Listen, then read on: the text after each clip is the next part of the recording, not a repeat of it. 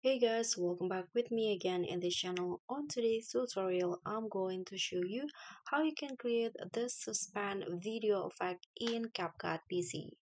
So this effect is usually used by some podcaster or influencer on their video to have the dramatic effect.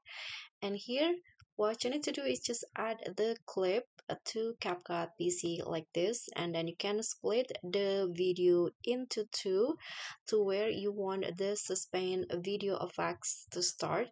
For example, I'm going to start here.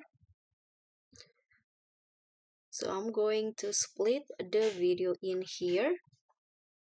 Click on split. Then on the second clip, you can add the cinematic boom sound effect. So go to audio and sound effects.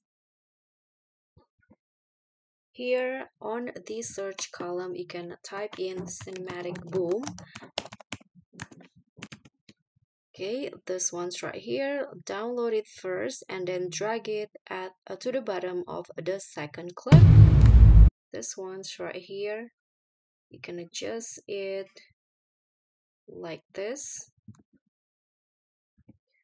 After this, you can head to filter and find the mono category. Then in here, select the BW3 filter and drag it to the second clip like this. Next, you can add a keyframe at the beginning of the second clips here on the transform, the position and size. You can add a keyframe and now move forward.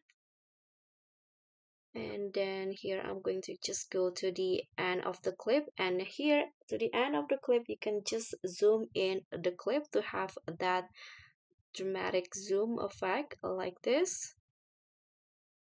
You can zoom it as you like, and after that you can go to speed,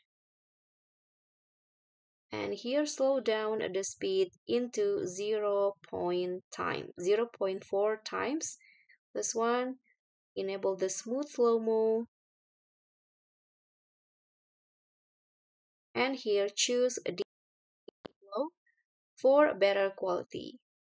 But I'm going to just use the frame blending this time because I want to make it faster. But for the better result, you can use the optical flow. So this is the result for the suspense video effect. And that's all from me. Thank you so much. Don't forget to like and subscribe. Also click on the thanks button below. Bye.